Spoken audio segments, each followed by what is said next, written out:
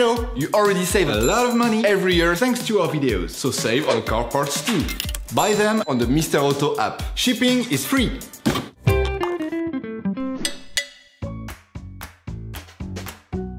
Turn your engine off and pull up the handbrake. In order to change the back drums of your vehicle, you must lift the back of your vehicle and remove the wheels to have full access to the drum brakes. Loosen the stud bolts on the rear wheels, raise the front of the vehicle and put it in the 2-axle stands. We strongly suggest watching the tutorial, racing your vehicle safely before carrying out this step. You will then be able to take off the wheels. Don't forget to slide them under the vehicle. You can now see the drum brakes on your car. Before starting, release the handbrake, otherwise the operation will be impossible. Using a hammer and a large flathead screwdriver, remove the cover on the drum brake.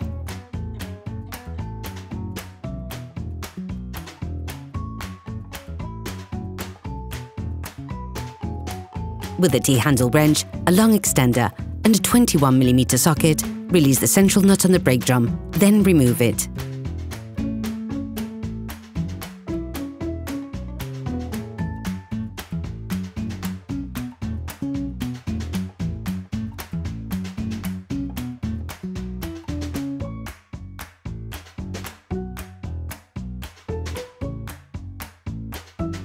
You can now remove the brake drums by making small movements back and forth. You can now access the brake mechanism. Using a flathead screwdriver, unclip the lining by levering the holding clips.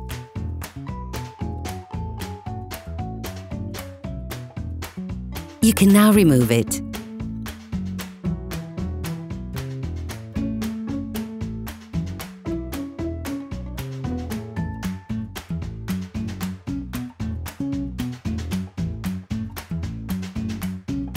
Once all the lining has been removed, you can use Needlenose pliers to remove the locking clip on the handle brake cable. Then remove the whole thing.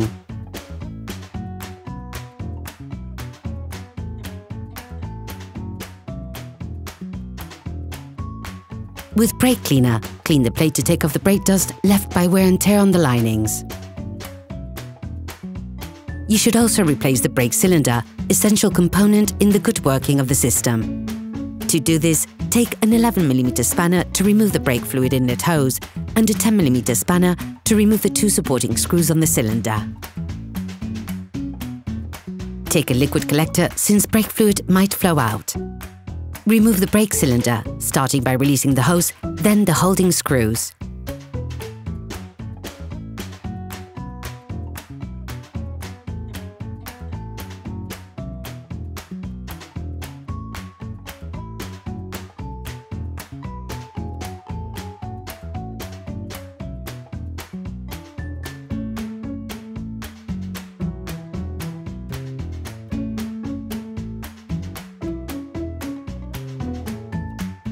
You can now put in place the new brake cylinder. Start by installing the brake conduit, then remove the cylinder screws. Start with a complete tightening of the support screws to facilitate the tightening of the brake conduit.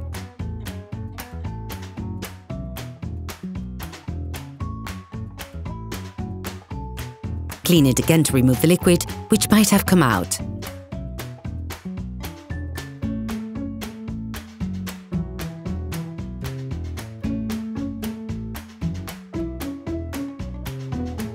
Once cleaned and dried,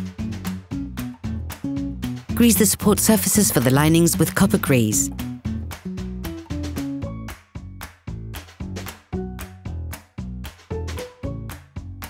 If you have a pre-assembled kit, you will only have to put the old linings in place.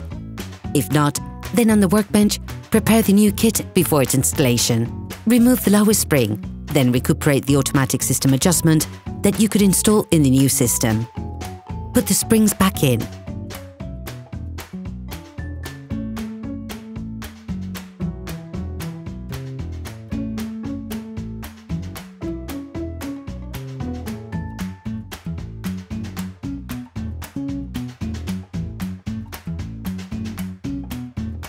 The hull is now ready to be installed on your car. Put the handbrake cable back in the lining.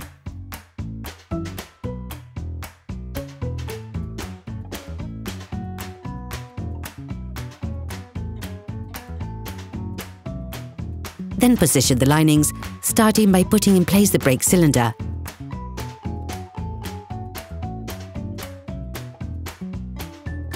Then in the lowest stop.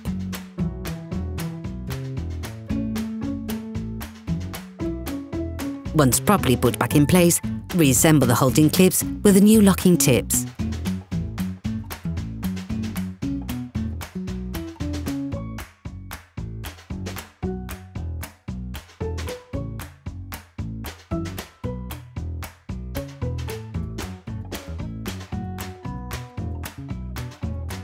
On the workbench, clean the drum with the braking fluid.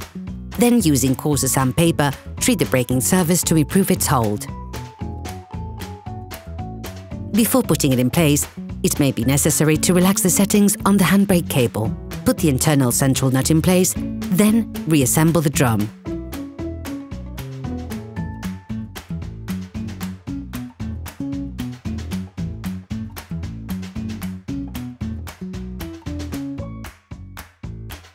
Put the external central nut in place. You should pay careful attention to properly tighten it using a large socket wrench and a 32mm socket or a Torquey wrench.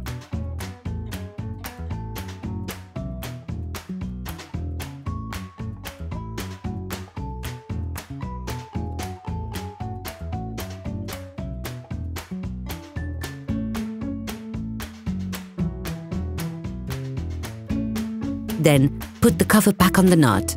After changing your brake drums, it is necessary to bleed the brake fluid to remove the bubbles in the system. We strongly advise you to watch the tutorial Bleeding the Brake Fluid System. To set the cable tension, check that the brake drum can turn quite freely by lightly brushing the brake linings. You can now repeat the operation on the other side. Then, you can put the wheels back on your vehicle. Put the car on the ground and finally fix the wheels in place correctly. Operation completed.